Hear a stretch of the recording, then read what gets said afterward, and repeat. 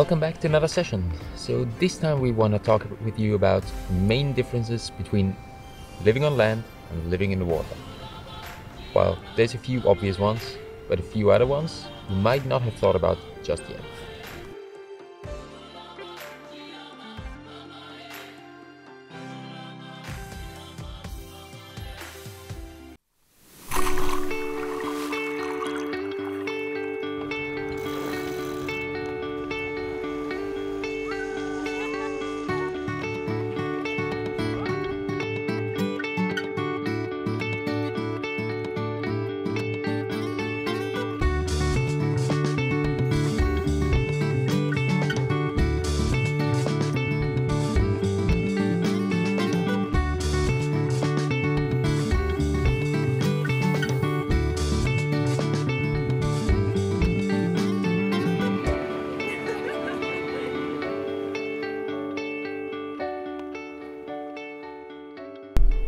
So we're in Malta in Croatia right now, and one of the main differences that everyone will understand right away when it comes to living in land or living in the water is underwater, obviously it's wet.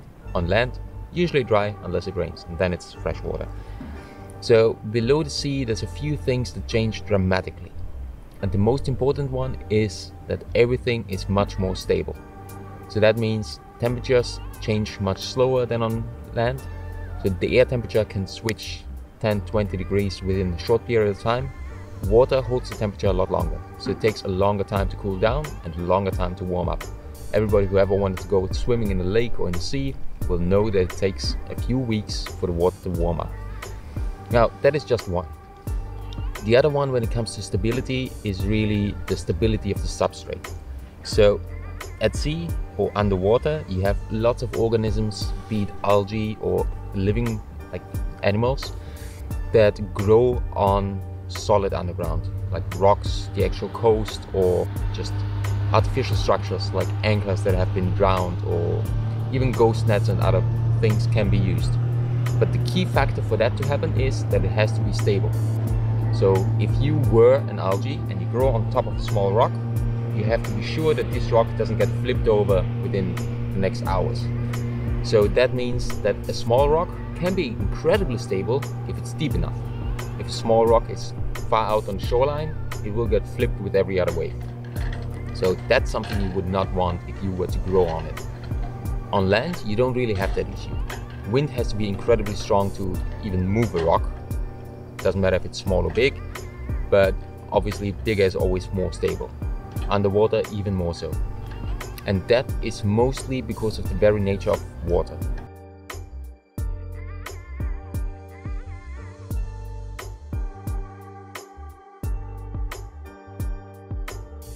In the open air, I can move my hand like this, no issue.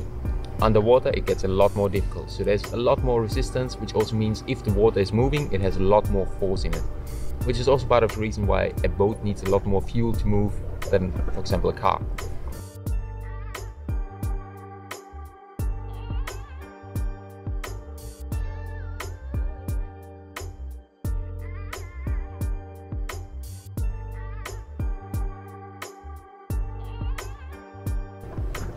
Now this changes a lot, because underwater we can also have sessile animals, which means animals that are actually grown onto the ground, to the rock, to a cave, to whatever substrate they might choose as suitable for them. On land, if you ever think about it, is there any sessile animals on land? Short answer, no. And that's simply because of those special features of water. So because it is so dense, it also has the ability to carry stuff around. And that stuff is mostly plankton. Well, nowadays also a lot of plastic, unfortunately. But plankton basically defines everything that cannot actively swim against the current. So everything that moves with the wind, with the streams, with the currents of the ocean. And this basically is the base of every food pyramid, every food chain that you will see anywhere in the water. But because the water can transport that, it also means that animals can afford the luxury of not moving at all and just sitting there, stretching out their arms or pushing water through their body in order to filter out all these nutrients, all these animals, algae, whatever they might be feeding on. This, on land, is absolutely impossible.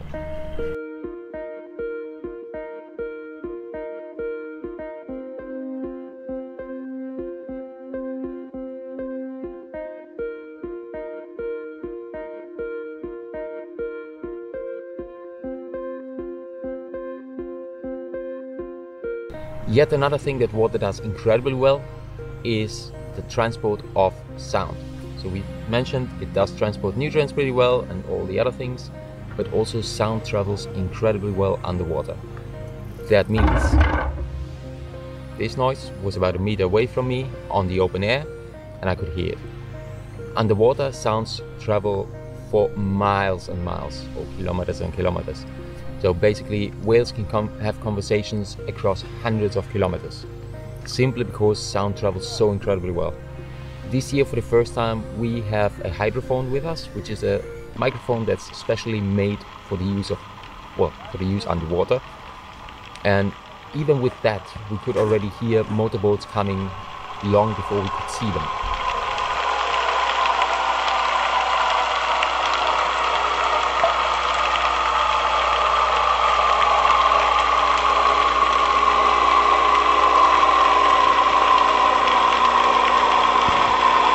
Now, sound traveling easy comes obviously with plus and a minus.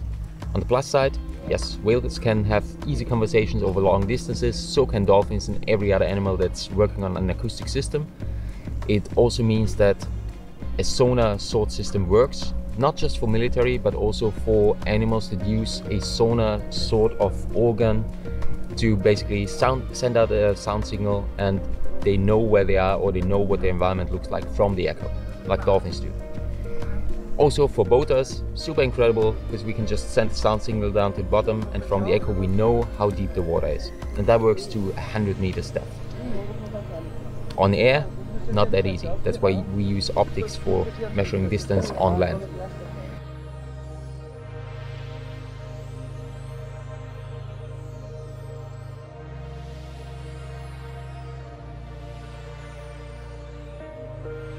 So on the flip side, that also means that sound pollution becomes an issue. Sound pollution being, well, basically the unintentional spreading of different sounds. That means if you are an animal that depends on sound as your primary means of knowing where you are, every other sound will distract you. And looking around in Croatia, for example, there is lots of boats out there. Every engine makes a noise, every prop just turning in the water and having the resistance on the blades, it's incredibly noisy. So have a listen to this.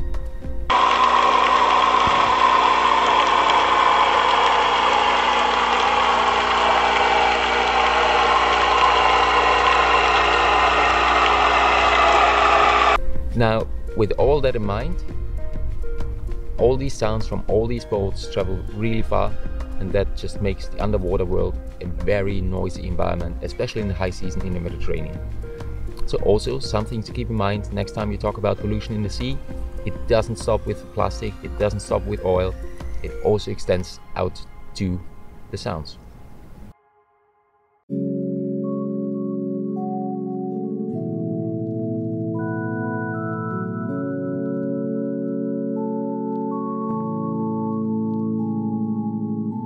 And finally, one other major difference is the way that light travels. So we are land lovers, we are made and designed to live on land, and we do so incredibly well. Our main sensors are optical. We use the eyes for most of our orientation, so we look at things, we know how far away they are. It works great. Underwater, it's not quite as easy. Yes, sometimes you do have crystal clear waters and you can see 40-50 meters far, but if you think about it, 40-50 meters is really not a lot. Just imagine being in a foggy environment on land. So you can just barely see across a soccer field and that's it. So this is basically the everyday life in the water. On a lucky day, you might see 40-50 meters far. On an unfortunate day, your visibility might be limited to this. So that makes a big difference. And that's why many animals, be it fish, be it sea slugs, be it, well, marine mammals like dolphins, they have developed other means to find their way through that environment. So optics are usually a backup, but they have lots of other senses that they can rely on if they need to fly blind, swim blind, dive blind. So even if they don't see, they will find their way around. And as a matter of fact, there is actually fish out there that don't have eyes at all, but they are made for caves, for deep sea, and they simply rely on completely different senses. On land, if you think about it, any animals that don't have eyes at all, not so common, huh?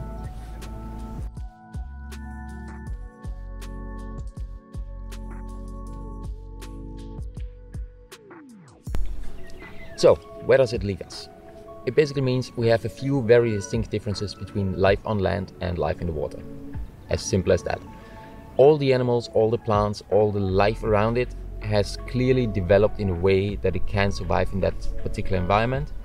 And really, where it gets incredibly interesting once again, is the coastline. So the area where the sea and the land meet. But about that, we're gonna have a whole episode just specifically for that, because there is a lot more than the eye might see in the first sight. If you look a little bit closer and dig a little bit deeper, you will find a lot of life even in those incredibly harsh environments. So for now, I hope that this all made sense to you. If you have any questions, any particular suggestions or answers you're seeking for the next future episodes, let us know in the comments down below. And thank you very much for watching.